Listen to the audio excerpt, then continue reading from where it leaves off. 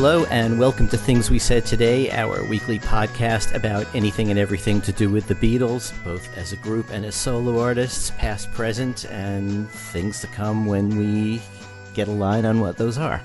I'm Allan, the author of The Beatles From the Cavern to the Rooftop, and Got That Something, How the Beatles I Want to Hold Your Hand Changed Everything, and the former Beatles desk at the New York Times, and now a freelancer. And I'm joined by my regular co-hosts, Ken Michaels, who you know is the host of the syndicated Beatles radio show Every Little Thing, and just this week is celebrating the 37th anniversary of his first Beatles show at WNYT Radio that became basically the basis of Every Little Thing. So congratulations, Ken, and hello.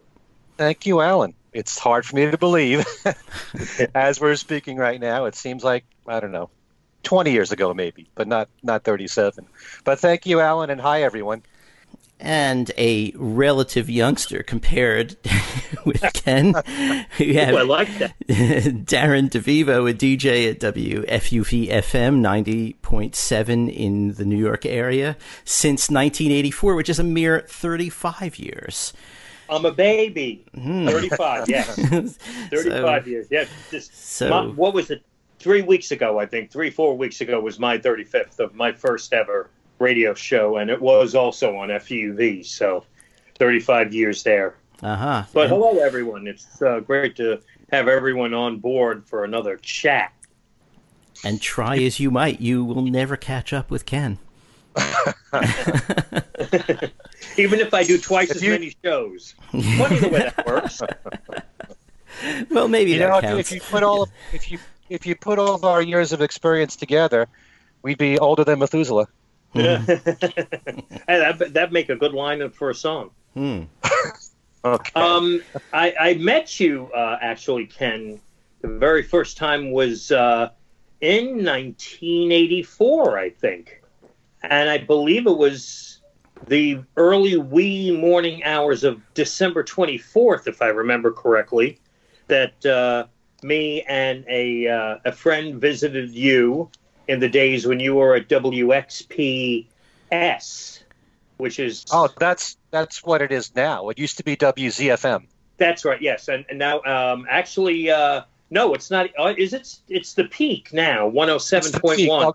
Right. In White Plains. And the call letters I actually forget, but it's not XPS. What was it at that time when you were there? WZFM.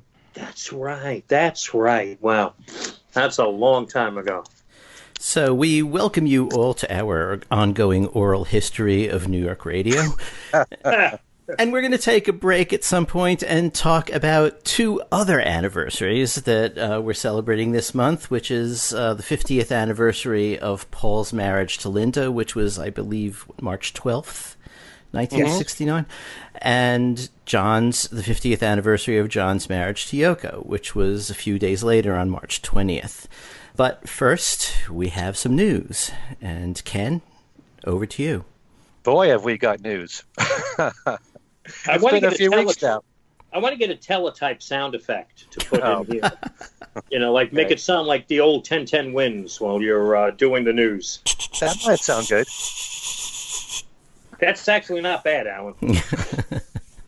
All right, well, the first news item, which just broke today, we're recording this on March the 18th, Danny Harrison made an announcement that he has been chosen to be the opening act for Jeff Lynne's ELO tour this summer for all of his North American dates. And I'm ecstatic about that. I just wish that I had bought tickets to see this show, but now I'm going to try to be hunting them down. I did see Jeff Lynne the last few years, as you have, Darren. Yeah, 2 years. Yeah, right. I've seen him twice, not last year, the year before that, in a special New York City I don't even remember if it was, the album wasn't out yet, but it was kind of an announcement show when the tour was announced as Jeff Lynne's ELO, and he played Irving Plaza, which I guess that would have been 2016 or 2015. Anyway, I've seen him twice. Yeah, I saw him at Radio City Music Hall a couple of years ago and Madison Square Garden last year. So, tremendous show, by the way. Anyway, we're going to be talking about the new John and Yoko documentary, Above Us Only Sky, at the end of our news items here. Paul McCartney gets ready to kick off his South American tour with 5 dates running from March 20th. That's this Wednesday, in Santiago, Chile. He's got the 1 date in Chile, then 1 in Argentina, and 3 dates in Brazil. And Paul just added a 2nd date in Las Vegas at the T-Mobile Arena. He already has a show booked there for June the 29th. The new show will be June 28th. And pre-sale tickets went on sale last week. They went on sale today on Monday the 18th at 10 a.m. Pacific time. Ringo starts his all-star band tour actually this Thursday at Harrah's Resort in Southern California. The big news about Ringo, apart from the tour, is that it was announced that he has been working on a brand new album. And in fact, online, he posted photos of himself with Steve Lukather and his co-producer, Bruce Sugar. And he has been working on a new album for a few months now, but there's no news when that will come out. But, you know, I got to hand it to him. He's always busy. He never stops recording. He never stops touring. Got to hand it to him. He's got, I don't know, all that energy, how he has it, but it's amazing. Anyway, because he drinks goat milk. Does he? The molecules are smaller. I'm just quoting. Oh, I didn't even know that. I didn't know if you were joking or not. No, that's what he says. So it's goat milk. That's a secret. Let me write that down. Mm-hmm. Next week's show will be on my reaction to drinking goat milk. Let's hope that's not the case. Yes, there'll be a quiz. He did say a while ago that he eats a lot of kale, so I'm sure that helps. Well then. Also, more news here. Video Music is reporting that a new documentary called An Accidental Studio is being made, which tells the story of George Harrison's groundbreaking film studio, Handmade Films. This will be the first original documentary from AMC UK, and it will air on their channel May the 4th and on AMC channels internationally later in the year. It includes never-before-seen interviews with key players, and it also sets to capture an extraordinary moment in film history through the eyes of the filmmakers and actors involved, including archival interviews with George Harrison himself. Handmade Films created some of Britain's most iconic films, and they released maverick films that every other film company rejected, like The Long Good Friday, Time Bandits, and With Nail and I. And as most fans know, it all started when George helped to finance and produce Monty Python's Life of Brian. Mm-hmm. This after the British company, EMI, I think, had backed out of taking the film. And coincidentally, this is some segue here, it just so happens that we're approaching the 40th anniversary of Life of Brian. Mm-hmm. And it's actually going to be shown in select theaters around the country because of that. And George makes a cameo in that. Yes, he does. So keep your eyes peeled now that it's on the big screen, you know? Mm-hmm. That was a great company. That was really a great company. You know, it was, in a way, it was like Apple Records. You know, it just produced some really, really good stuff. I haven't seen every Handmade film, but I think I've seen all but 2 or 3. And, you know, great stuff, great casts, well-written stuff, good soundtracks in a lot of cases. I mean, With Nell and I was one of the few films in those days that could get its hands on a Beatles track. I mean, I wonder why, but still, I think it was While My Guitar Gently Weeps. And I watch those films every now and then. I mean, With Nell and I is definitely a favorite, and there are a number of others that I return to now and then. I mean, obviously Life of Brian, but you know, plenty of others. I remember seeing Time Bandits in the movie theater. Mm-hmm. And, you know, haven't seen it since, but I enjoyed it when I first watched it. Mm-hmm. You know, but part of the reason why I wanted to see it was because it had Dream Away in there at the end of the movie. Right. So, but that was a real fun film. But we look forward to hearing more news about this, and hopefully it'll air in the U.S. sometime this year. Mm-hmm. We shall see. In more news, speaking of Danny Harrison, There is a new HBO documentary miniseries called The Case Against Adnan Syed that's running on HBO, and the music score comes from Danny and Paul Hicks, the two guys from the new number 2. So they are continuing working on film scores, and they've worked on a few others before, like Beautiful Creatures. So if you get a chance to see this documentary, know that Danny was involved with the music. Some encouraging words from Julian Lennon, who met with music mixer extraordinaire Michael Brower. Julian says that Michael has mixed some of his favorite albums and tracks, and it looks like they'll be working together on some new music that Julian will bring to the table later this year. Julian's last album, Everything Changes, was released a while back now, 2011. Doesn't seem like that long ago, but it was. Would love to hear some more new music coming from Julian. Also, last week we lost a giant in the music field, that being session drummer Hal Blaine. Hal played on countless hits, especially in the 60s and 70s. And everyone on this planet has heard his drumming. It would be impossible not to hear it. All you'd need is a radio. As a drummer from the Wrecking Crew, he played on, these are just a few of the classics, the Ronettes' Be My Baby, Simon and Garfunkel's Mrs. Robinson and Bridge Over Troubled Water, the Byrds' Mr. Tambourine Man, the Mamas and Papas' Monday Monday, so many of the Monkees records, A Taste of Honey from Herb Alpert and the Tijuana Brass, the Fifth Dimensions, Aquarius Let the Sun Shine In, and Wedding Bell Blues, the Carpenters Close to You, and the Beach Boys' Good Vibrations. It's been reported that he played on 40 songs that hit number 1 in the country and over 35,000 recorded tracks. And as far as the Beatles are concerned, I know that he played on John's rock and roll album. He wasn't the only drummer on that album, because I know Jim Keltner was also on that album as well. He drummed on Jackie Lomax's album called Is This What You Want, which George Harrison produced and played on. He actually said, and I saw a video of him talking about this, that for Ringo, he played on what he called Ringo's vocal album, which I take to mean his Sentimental Journey album, since Ringo didn't drum on that album, he just sang. And he also said that while he wasn't in the studio with Paul McCartney, his drumming was overdubbed on some of Paul's work. I don't know what exactly that would be, but he said that on video in an interview. And without a doubt, a tremendous talent and a huge influence on drummers everywhere, Hal Blaine, who just recently turned 90. Any comments on Hal, guys? Arguably one of the best known, most respected, maybe is a better word, most respected drummers in music. It'd be hard to talk about drummers and drumming without Hal Blaine's name coming up very early in the conversation. Mm-hmm. And I mean, just talk about his work with the Beach Boys alone, and you've got a legend. You know, and then pile on everything else that you mentioned. It's almost, and I'm not joking when I say this, but it's almost like he's played on more than half of the music ever made. Seriously. Yeah, it would be much easier to list the stuff that he wasn't on than the stuff that he was on. Right. Well, he's not on Paul McCartney's first solo album. We know that.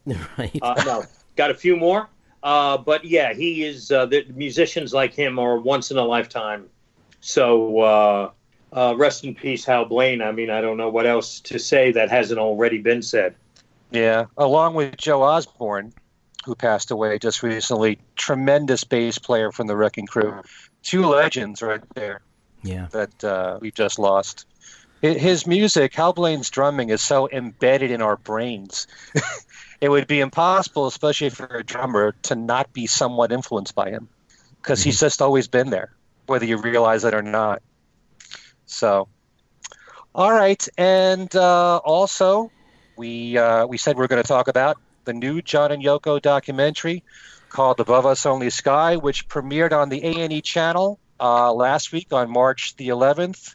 And so let's get our take on what you both thought of the documentary. We'll start with you, Darren. I thought it was fantastic, but I will just kind of preempt my opinions first with it's going to be so much nicer seeing the documentary without commercial breaks every 2 minutes. Because the commercial breaks on the television broadcast really broke the flow of the show. Absolutely. It was almost like you had to wait. Where did we leave off now? Where were we? Yeah. Hard to follow along with the narrative. It's going to be on Netflix, right? It's going to be picked up by Netflix, which we'll do it without commercials. I heard it mid-May. Mid-May. In May? Yeah, mid-May. Yeah. I would love a disc of it, so hopefully Eagle Rock does release it on DVD and Blu-ray. But anyway, I was amazed immediately with the quantity of stuff that I'd never seen before, video footage and the quality of it. You figure that we had, and we were just talking about this several months ago with the re-release of the Imagine album. You have the Imagine film that John and Yoko made, and then the movie Imagine John Lennon. You had the making of the Imagine album, Give Me Some Truth. All of these projects kind of basing their content on what you would assume was a very limited amount of film footage that would be available. And that's not the case, because there was still a boatload of things that hadn't been seen. And a lot of it turns up in this new documentary, Above Us Only Sky. Anything in particular that really struck you that you hadn't seen before that really stood out? I just completely get excited in general with the studio stuff, because you're actually watching, in the case of these sessions that are in the new documentary. Some of these sessions we've seen in the past, but there's a lot more, and the quality's so much better.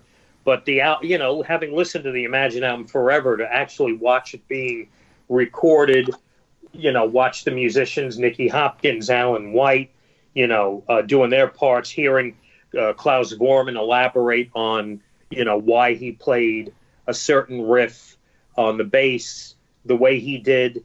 That's the stuff that really appeals to me. And there's a lot of that in Above Us Only Sky. And I even wonder if there's more maybe that didn't make the A&E broadcast because they had to make room for the commercials. That may be on, the Netflix when it comes to Netflix, and hopefully again on a physical format. Okay. Allan, how about you? Well, if you recall, I commented on this at length when we talked about the Imagine reissues, because I had got a copy of it when it was on in Britain. Right. So I didn't watch it with the commercials every 2 minutes. There wouldn't have been any point. But I remember it as being, I remember being absolutely knocked out by it when I saw it. And to remind you, I think it was done by the same people who did that Lennon NYC documentary about his New York years, which was also spectacular. And I kind of think that these guys ought to, just make the missing installments and then just put out a whole package of everything, because they obviously know how to make a documentary. They obviously know how to use the film that's available to them. The one thing that I felt, filled in another missing part in the Imagine materials that were released earlier in the year, or I guess it was last year, was that this had interviews with the people as they are today, looking back on their experience of working on Imagine, in addition to the footage from the time. And that was something that the ones that Yoko had put out, Give Me Some Truth and the Imagine movie didn't have. I mean, those were made just from the footage of the time. And so now you sort of get to see these people and, how they look and sound today. I kind of thought that was interesting. But you also, as Darren said, there was a lot of footage that didn't get into any of those previous ones. It just was, I think, a great contribution to the sort of ongoing Lennon biography project, if you look at it that way. Yeah. I did just think of one thing, and again, this could have been the result of having seen it for the first time with the commercials, was that I did think that they were going to get a little deeper into leaving England for New York. It was covered in the documentary, but it really wasn't it just seemed like they all of a sudden, next thing you know, they're in New York, John and Yoko, and there wasn't any focus on at what point did they decide, you know what, we like it here, we want to stay here, and mention that Tittenhurst Park ended up then being bought by Ringo. You know, even if it was just a passing reference. These are very picayune points I'm bringing out, but they were things that I would have expected to get touched on that didn't. Okay. Well, I certainly loved it, and I want to watch it more often. I've only seen it once so far. But by the way, I should point out that I just did an interview with Michael Epstein, who is a director of this documentary, and he is the same director who worked on Lennon NYC. That interview is on my website, and I got to air some of it and post the whole interview on my website before the documentary aired. So he gave some insight as to what's in the film that I think many of us will revel in. And from my standpoint, being a big fan of the song How, as well as every song on the album, to open this documentary with John and George working on the song was amazing. Mm-hmm. Even though George didn't end up being on the final mix of How, we did find out in the book that came out on Imagine John Yoko, that How was one of George's favorite songs from John. And not having played on it, you wouldn't have known that. But just to see the two of them work on the song together, for John to show how the song goes, that alone was worth it for me. Mm-hmm. But for me, the interviews really helped to make this documentary special. It's really nice to see people like Klaus Voormann or Jim Keltner or Allan White now reflecting on the album and what they remember about it. But what makes it even more special are the people that you've heard of before, but you've never seen or been interviewed, like Dan Richter, who was Lennon's personal assistant, or Eddie Veal, who was the engineer who built the studio at Tittenhurst Park, who, in fact, I don't know if it was mentioned at all, or maybe it was in the John and Yoko book, but for its time, for an artist to have his own studio built in his own home, that was really new. Mm-hmm. And so John's studio and the one that George had built at Henley, and I think Eddie Veal was involved with that too. It's pretty much close in time there, in 1970, 71. So, to have him being interviewed was interesting. Diana Robertson, the secretary for John and Yoko, whose first assignment was to write a letter of John returning his MBE. That was the first thing she was told to do. But something like that. And all the interview clips with Julian, who came across wonderfully. Yeah, he did. Very good point.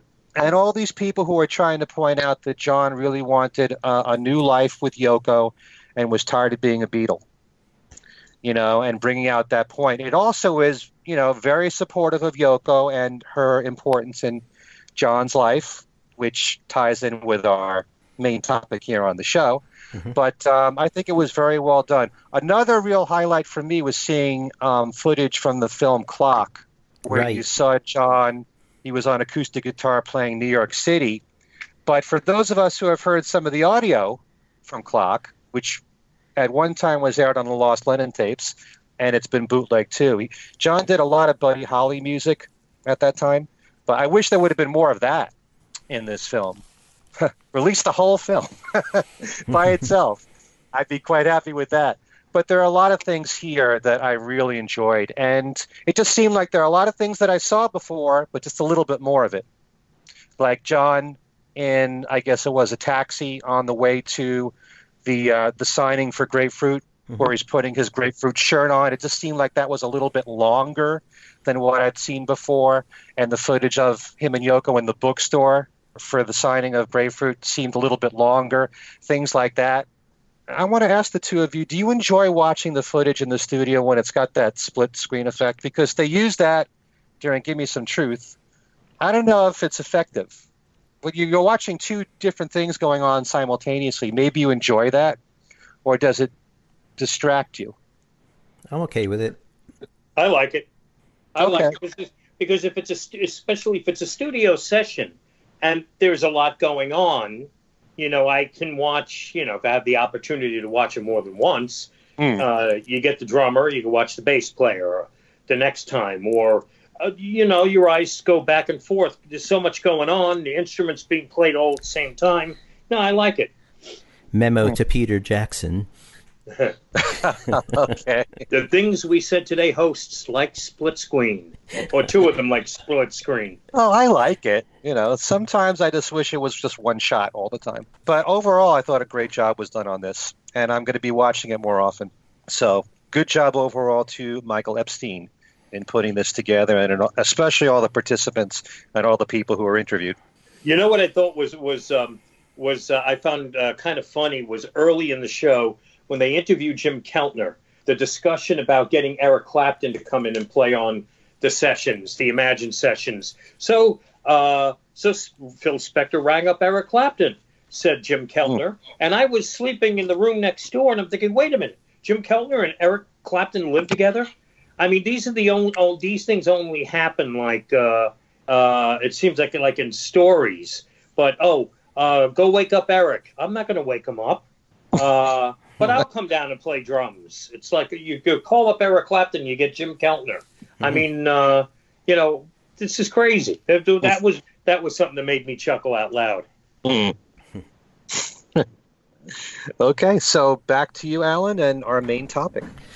Okay, so we're marking the 50th anniversaries of John and Yoko and Paul and Linda, and, I think it obviously, you just state the obvious. These were two very strong women who had a really important effect on both of those guys. I don't think there's anybody who would say otherwise.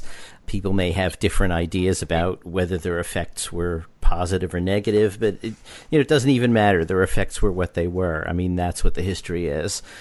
So I thought maybe we'll take them separately, and I guess Yoko was on the scene first.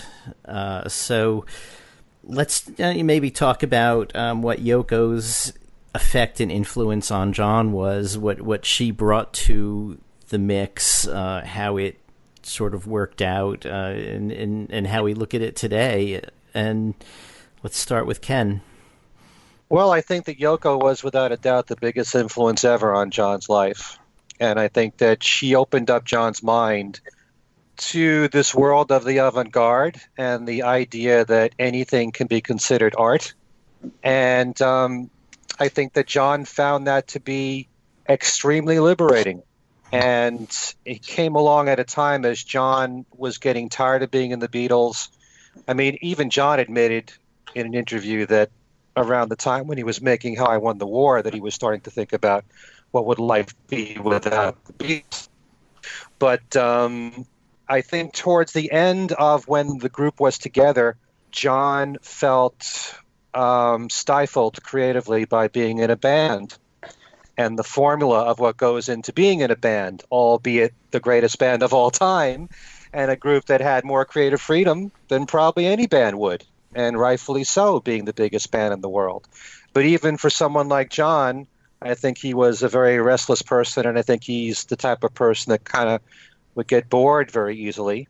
And he was always looking for the next new thing. But he saw something completely different in Yoko, that there was this whole other world out there where he could do whatever he wanted to do.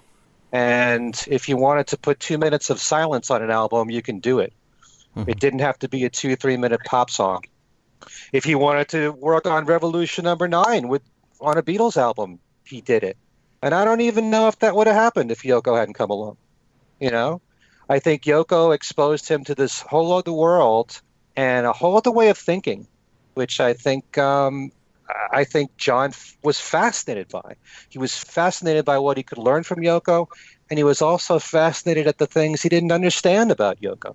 Mm-hmm. He didn't understand all of her artwork, but he was so completely supportive of her and believed in her. And this was, the thing that made the most sense. It was like life didn't even begin until Yoko came along. And he said that. This was complete liberation for John, in addition to having, a romantic life with Yoko as well. Creatively, this was complete freedom. And He wanted to collaborate with Yoko with her music as well as with her art. And, he was completely consumed with her, especially in the very beginning. And as we all know, that caused problems within the group. And he also later became a devoted father to Sean, as well as being devoted husband to Yoko. So I just think that Yoko will always be the most important person in John's life ever, not to take anything away from the other Beatles. But I also think, and it's been said sometimes, that Yoko was like a combination of Julia and Mimi, in the sense that Julia allowed John to be very creative and let him do what he wanted to do artistically. And Mimi was very strict. She was the disciplinarian.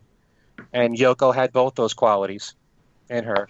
And I think sometimes it's very tough to get into this psychological study of the Beatles, but sometimes you might feel like you're overstepping or crossing the line. But I think there may be some truth in that. Okay. John was someone who I think wanted to be around a woman who could dominate him, and he felt security in that as well. That doesn't take away anything from him as being the brilliant man that he was, but I think Yoko filled that role. Yeah, it's interesting that he would refer to her as mother, and there was that aspect that you're referring to, I think. Darren? And also his aunt, Mimi, was, I think, a controlling person. And I think that was, he may not have, when he was younger, appreciated that, but that was an aspect of his youth that he missed, was having that strong female at his side. And Yoko provided that. Yoko kind of provided, I guess you could say, a little bit of his mom and his aunt, his mom's creative side and freewheeling side, and the disciplinarian that his aunt was, Aunt Mimi. So that's another thing.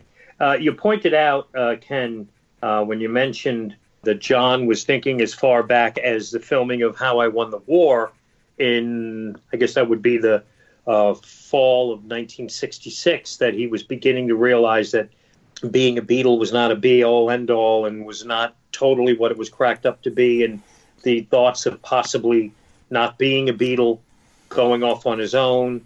He was disillusioned. That was maybe the first time the disillusionment in being a member of the Fab Four kind of really started to linger in his mind. Klaus Vormann alluded to that we were just talking about John and Yoko, Above Us Only Sky, the documentary. There is a scene where Klaus said, and correct me if I'm I'm almost positive it was Klaus, who visited the Beatles during the filming of the Strawberry Fields Forever promotional film, and said that John was very sad. And he was very sad and was not in a good place because he was tired and, I guess, bored.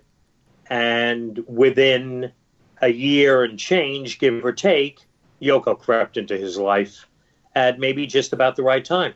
So it was Klaus Vormann, correct, that mentioned that in the film? I think so.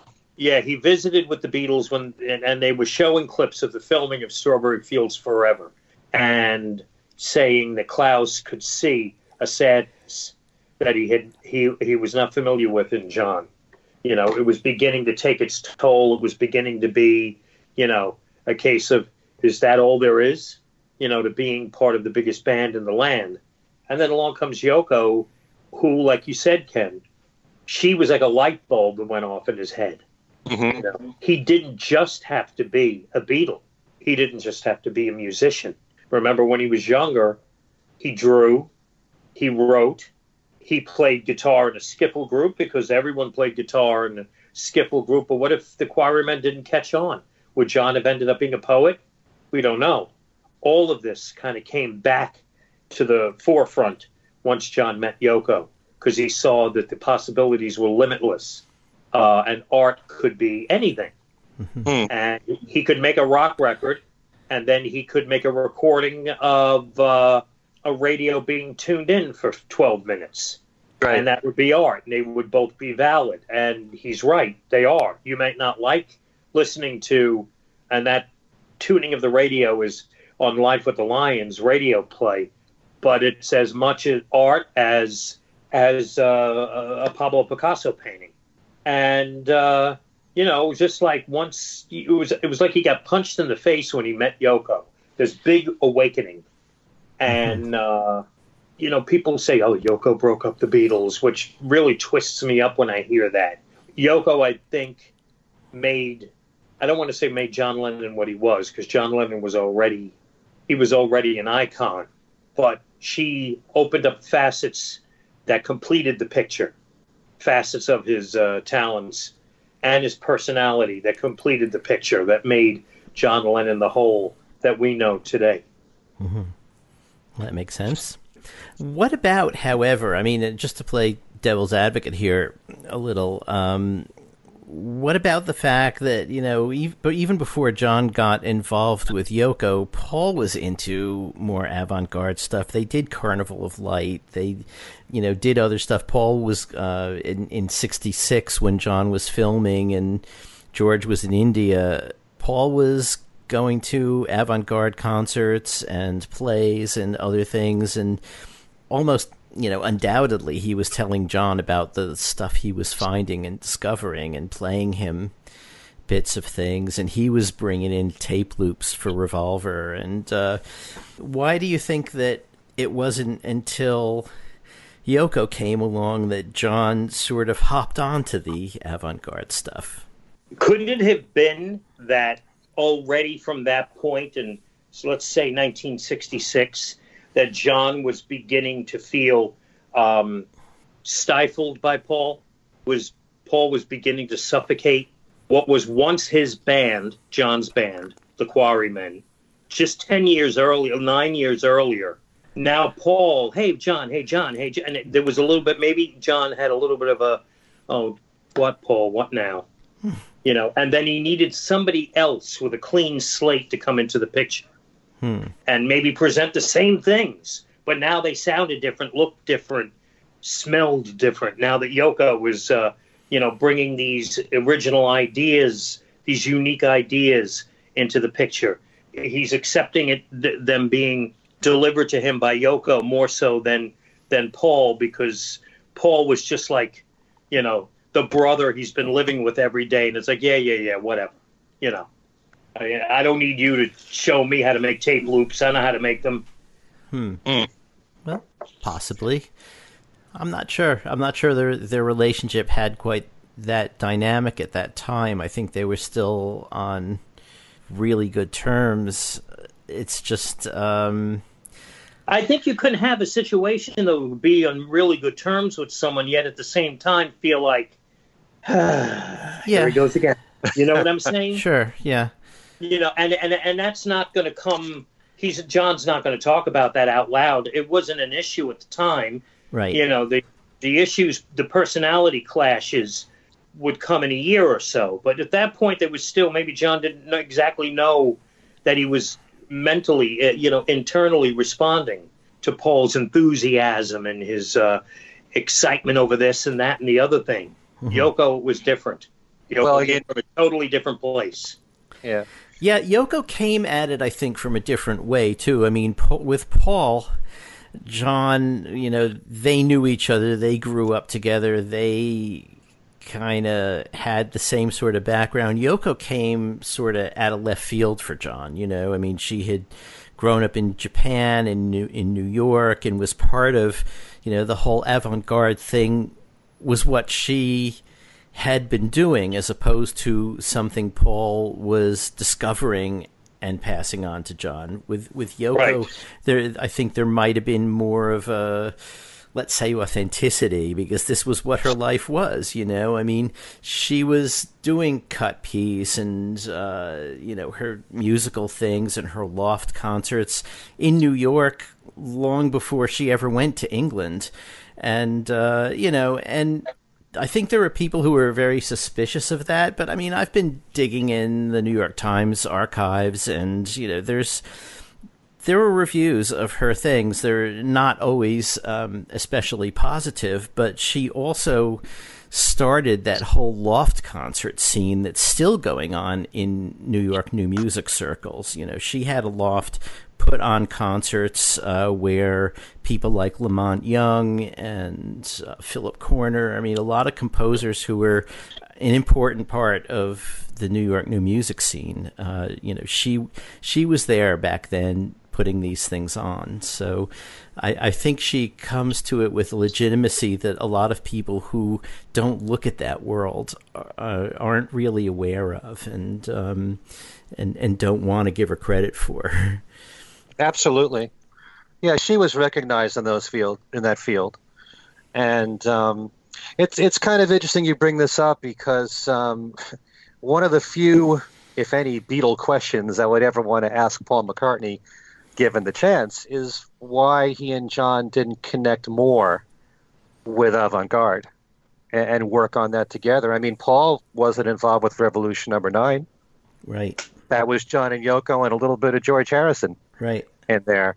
But I do kind of think that, and John did say around the time of Magical Mystery Tour that he would come in with 2 songs and then Paul would come in with 9. It would seem like that to him. It's probably an exaggeration, but and even George Harrison said the same thing, that when he came to the table with a few of his new songs, Paul had a wealth of material that he wanted the band to work on. And so I do believe that in the very beginning of the Beatles, even though John was very proud to say that he brought Paul in to make it a stronger band, I think deep down he thought he was the leader of the group, and he was recognized as such. And I think as time went on, as Paul started to become better and better as a songwriter, John was a little threatened by that. And then towards the end of the Beatles, when John and Paul were either writing an equal amount together or Paul was getting more of the hits, I think John was threatened by that. I think Paul, the two of them, this should be a John and Paul show. The two of them, I think, are very different in the sense that I think that John felt threatened by Paul, but I think that Paul thrived on the competitiveness.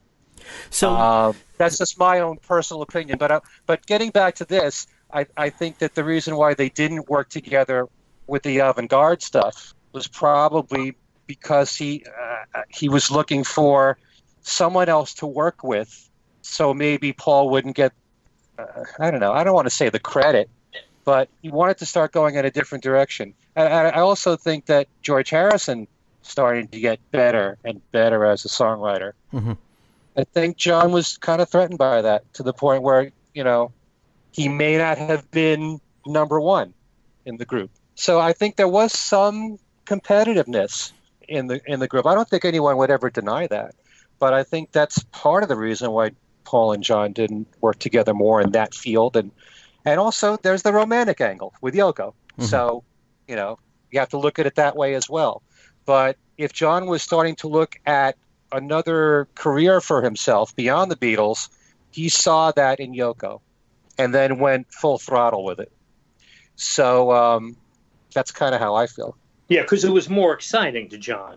What Yoko was bringing to the table and the ideas that she had, and, that was more exciting to John. It was fresh. It was new. The Beatle thing was old. It was, like you said, I had a couple of really great songs. Here comes Paul with an album's worth of songs. You know what? I don't need this. I can write my songs. I can do my art, and it's a lot more exciting. And, it's like having a new toy. And I'd rather be doing this than and Yoko, being the free spirit, was overflowing with ideas, with giving John the confidence and the motivation to go ahead and run with this idea that you have. It's not weird. You want weird? Look what I did 3 years ago. And again, like I said at the beginning, also, I think her quiet. I mean, you don't really see it in clips and interview segments. She seems quiet and even occasionally even a little timid. I think there was a strength there that had been lacking in John's life, going back to when he was a childhood, of his strong female presence. That also, this whole, this other element that made Yoko what she was in John's life. And in an unrelated way, or a different way, it was the same thing with what Linda brought to Paul's life. It's kind of strange that we're saying this because she just said, Darren, that what Paul was bringing was more of the old in.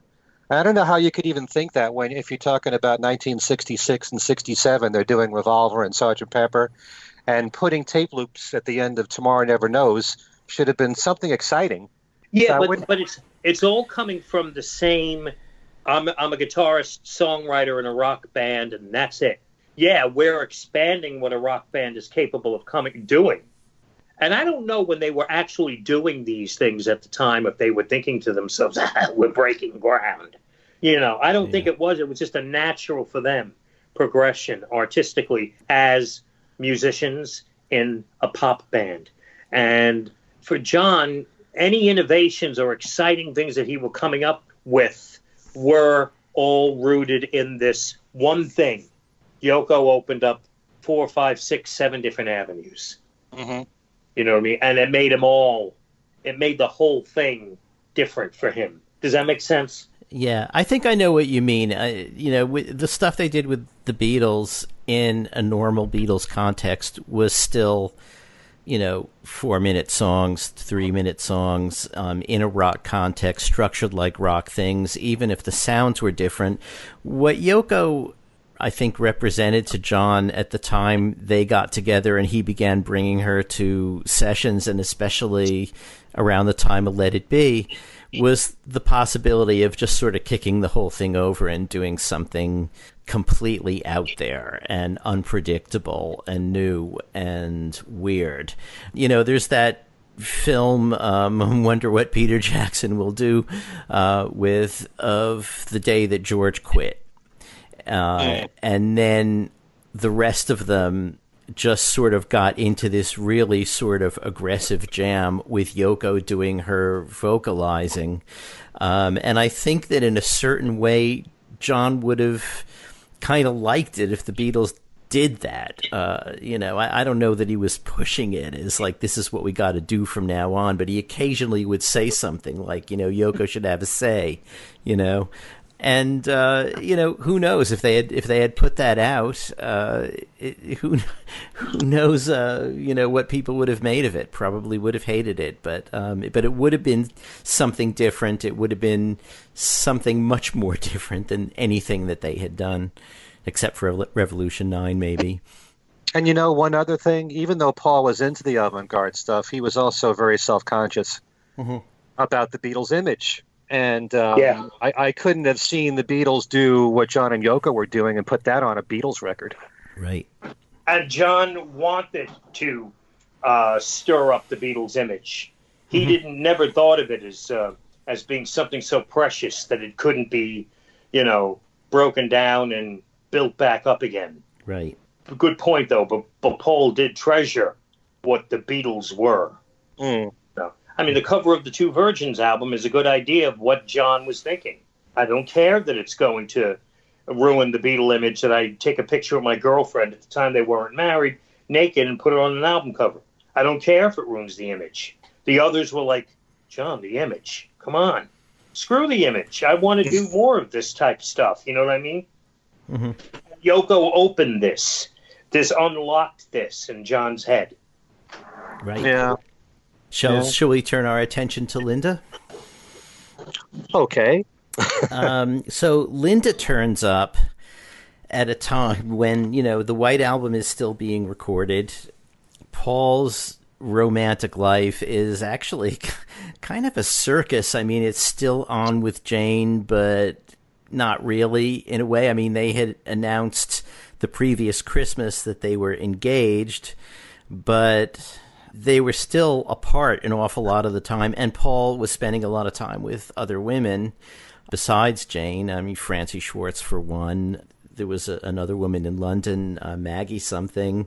He was photographed with her out sometimes, and but then he met Linda sort of along the way here in, I guess, New York, when he was over to do the Apple announcement with John, and then when he went a month later to sort of announce Apple to the Capitol sort of big annual meeting, went to L.A., and Linda flew out there and they spent some time together out there. Then a few months later, he invites her to London to basically come and stay.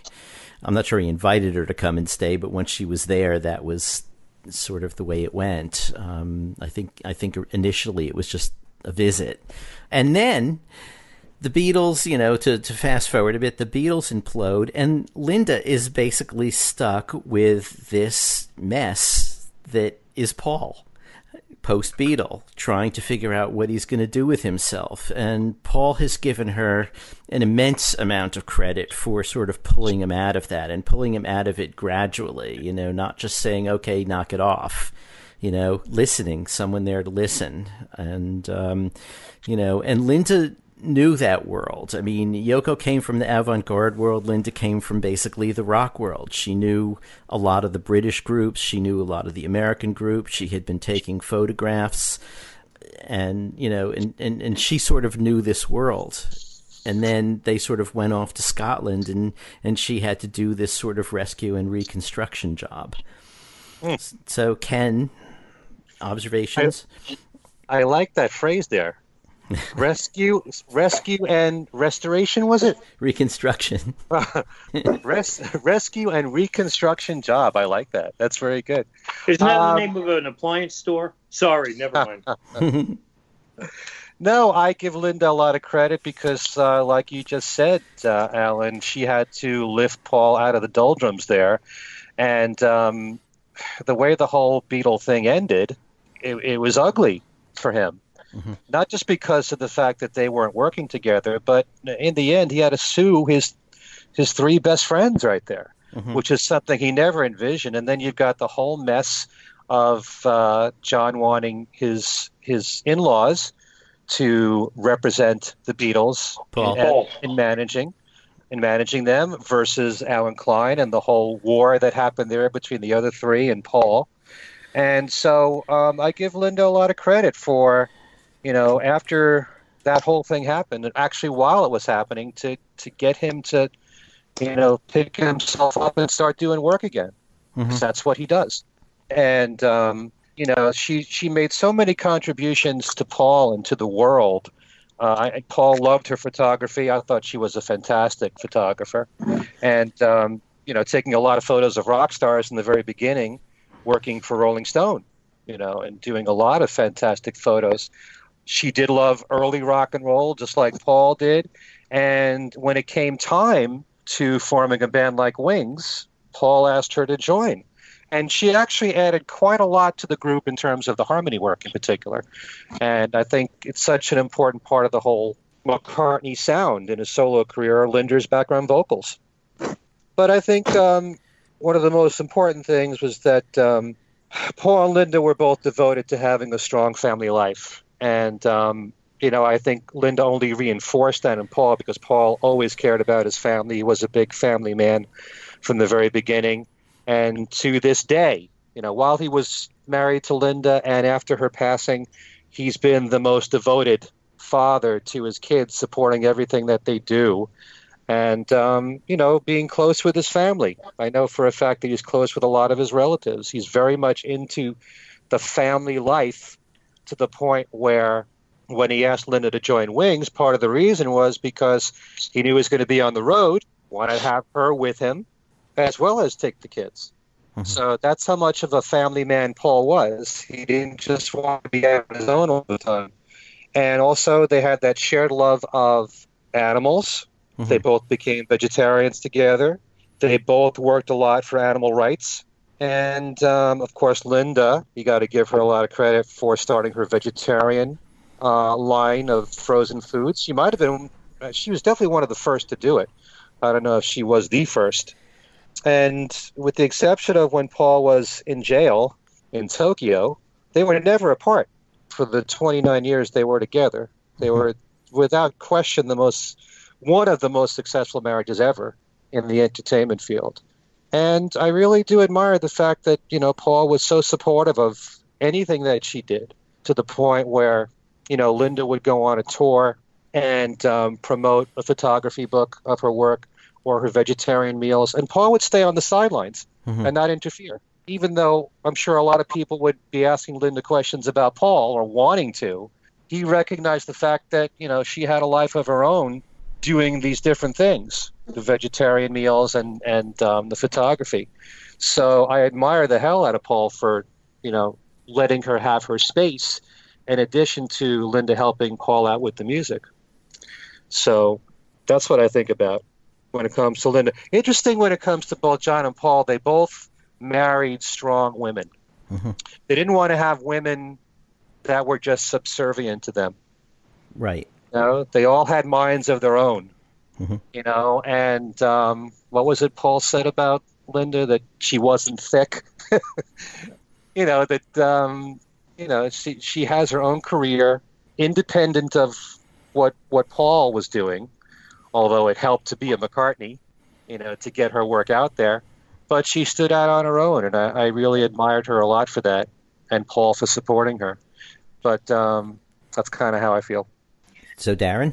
What's interesting is that John and Paul, the center of the greatest musical entity of our time, close friends from when they were teenagers, when they met, would go through paths that were sort of similar when it came to their personal lives, especially with their, for lack of a better way of putting it, their primary wives, if you know what I mean. Not to discredit Cynthia or Paul's other wives after Linda's passing, but here John meets Yoko, and in a very, very short time later, Linda comes into the picture with Paul.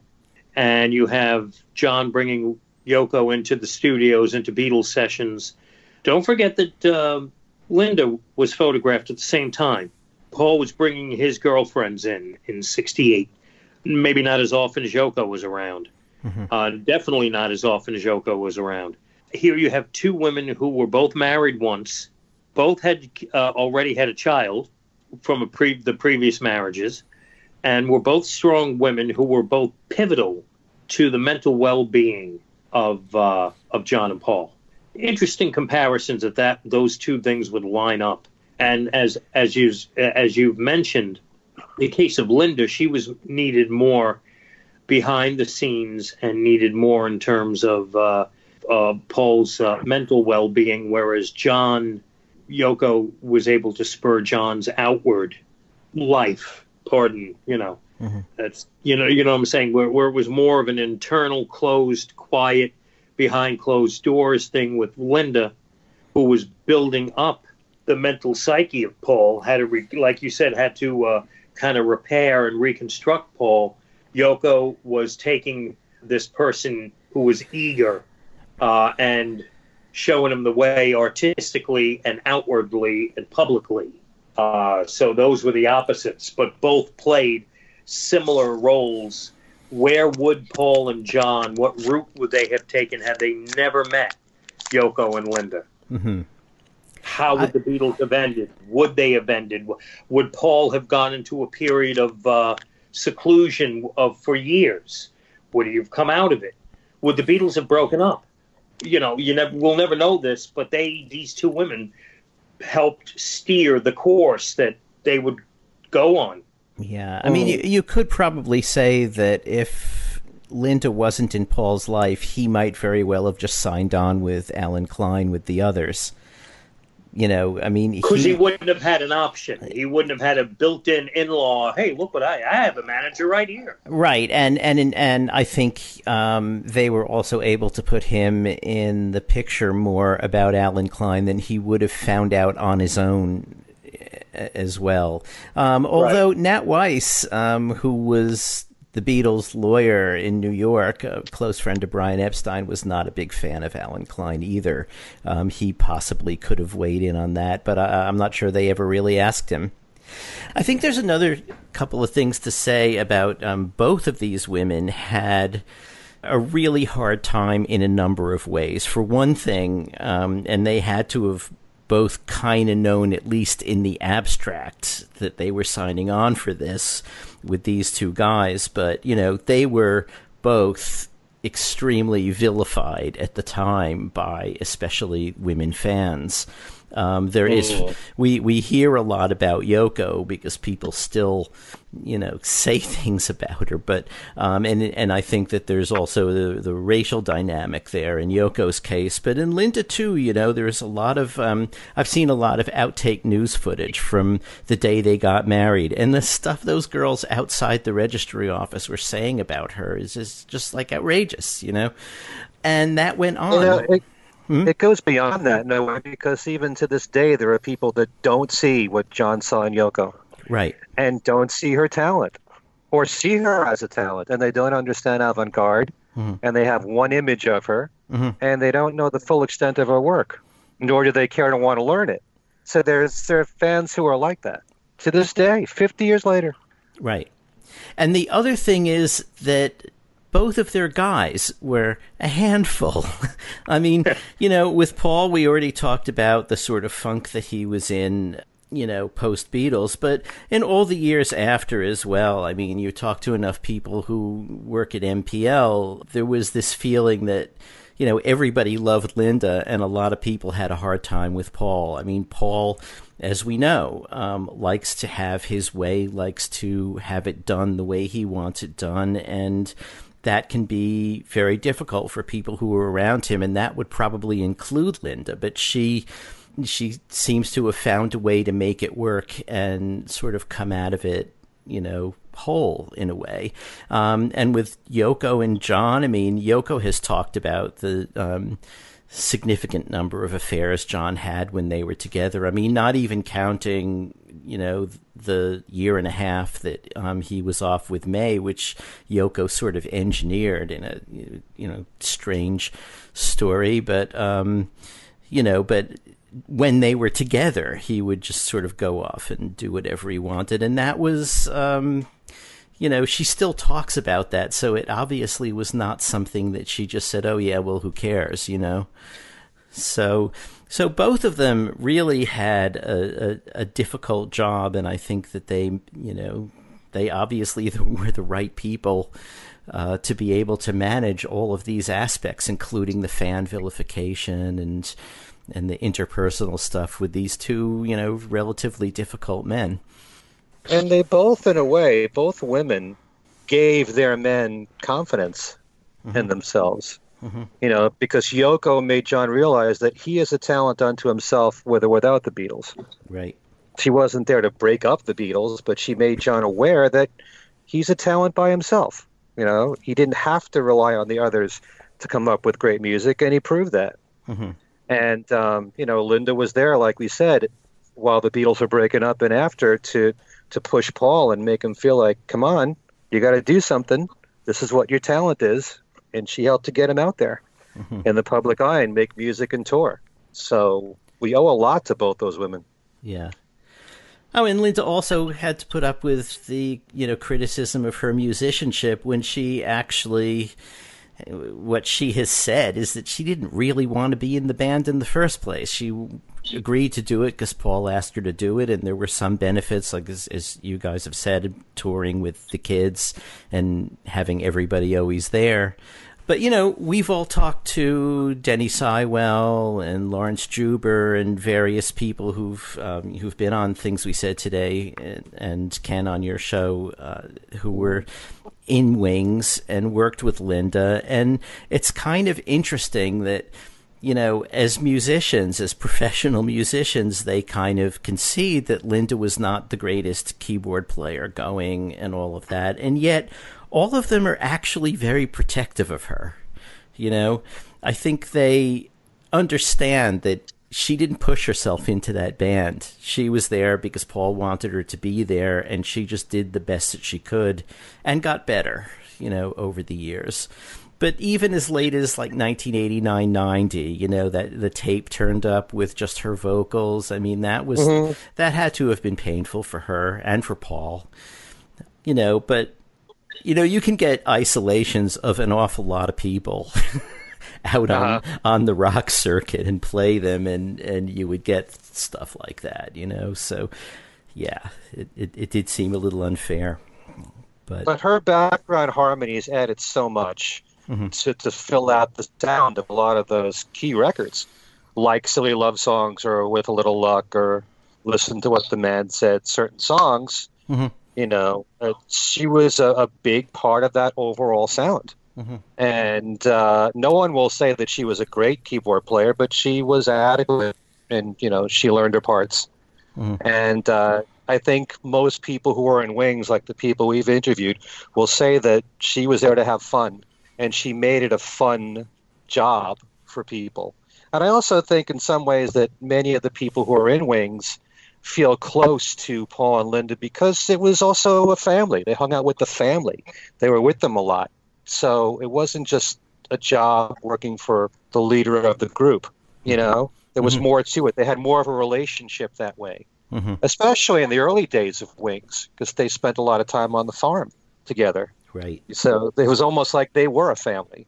But yeah, I think Linda deserves a lot of credit for contributing a lot to Paul's records that way. I'm glad you mentioned that, Ken, because I've been saying that for eons, that one of the things, Linda may have been limited musically, and she was limited vocally as well, but there was a quality to her voice, especially when mixed with Denny Laine, that gave Wings a signature sound. And the great bands have signature sounds. You could spot them from a mile away. And there was nothing like those Linda, Denny Laine harmonies. You don't realize the uniqueness of them. Didn't reinvent the wheel, just really worked well together, sounded great together. So if there was, if nothing else, Linda made a subtle yet very important contribution to what Wings were. Her voice was there a lot on those Wings records, a lot less so after Wings. But I remember that right after her passing, the records that Paul was putting out, while I enjoyed them, it just seemed like it was missing something without Linda. Yeah, you're right. I agree. So, yeah, it hit me very quickly right after her passing. So it just kind of tells you that whether you realize it or not, she made a contribution to the music. Absolutely. All right, so this was just sort of a look back on the in the 50th anniversary month of both John and Yoko's marriage and Paul and Linda's marriage, and there's obviously always plenty more to be said, and maybe someday we'll return to it. And in the meantime, why don't we just sort of go around and give our contact information? Start with Darren. All right. Well, for me, I'm at WFUV in New York City, and my email address there, should you want to send me a note, is Darren DeVivo, DarrenDevivo at WFUV.org, or you can go to Facebook. And I've got two Facebook pages, a personal one and a broadcasting one. I'd prefer for you, if you could, go to Darren DeVivo on WFUV Radio. That's the name of the page. Like me there, and we're all set. We'll be in touch. The Fest for Beatles fans is coming up the last weekend in March.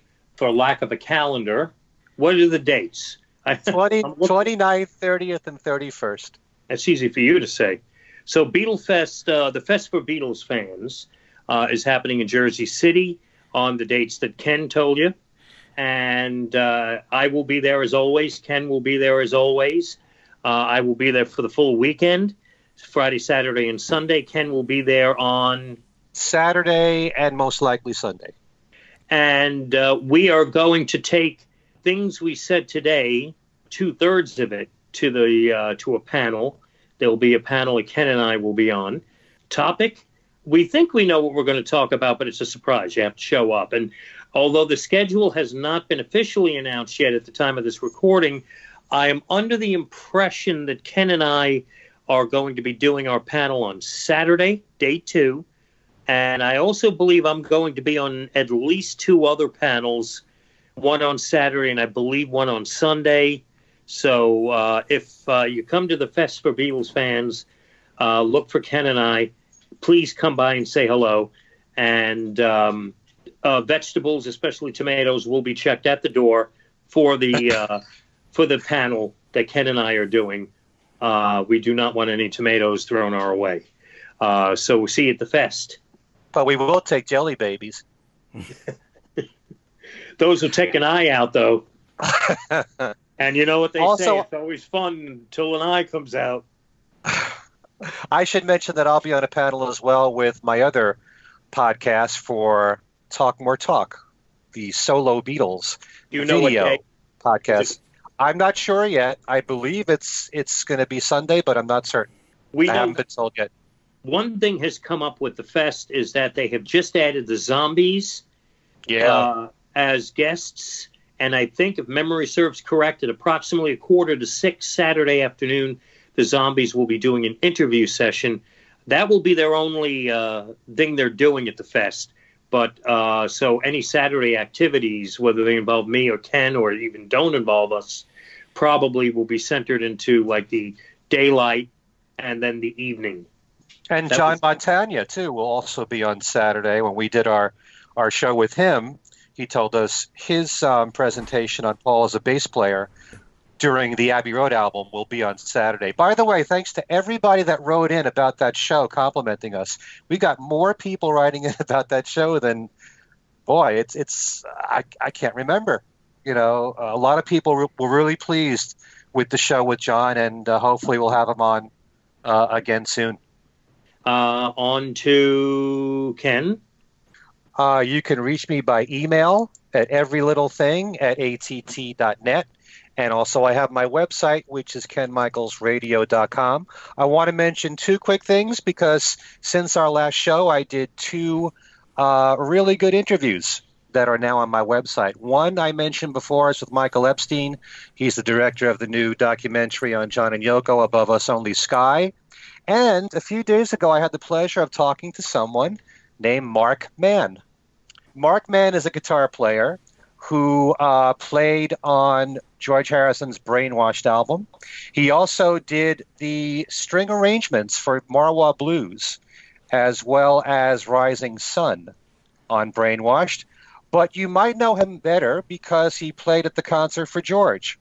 He was on stage with all those great talented people, and he played the guitar behind Paul McCartney when Paul was doing something, and he's the guy who did George Harrison's guitar solo and nailed it, note for note.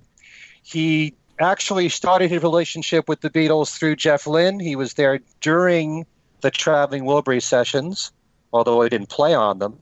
But what you might find very interesting, and we talk about this at length in our interview, is that Jeff gave him the assignment of taking John Lennon's cassette, which had Free as a Bird and Real Love, and cleaning it up before they used it to make the recordings with the Beatles.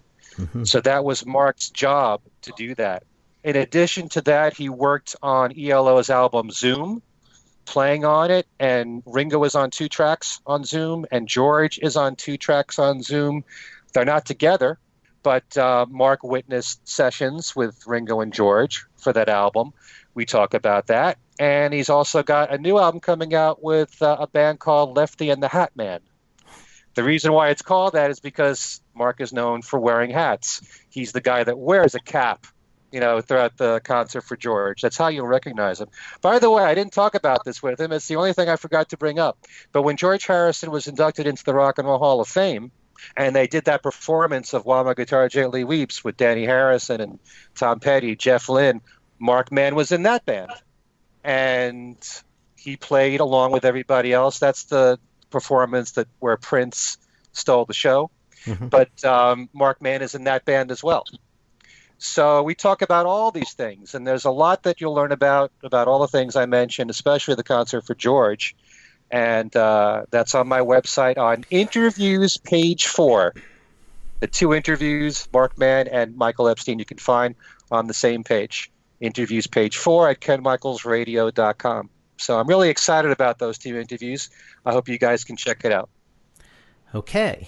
And I'm Allan Kozinn. You can reach me on Facebook is probably the easiest way. And I have 2 Facebook pages. One is just Allan Kozinn. The other is Allan Kozinn Remixed. And either one, I'm there.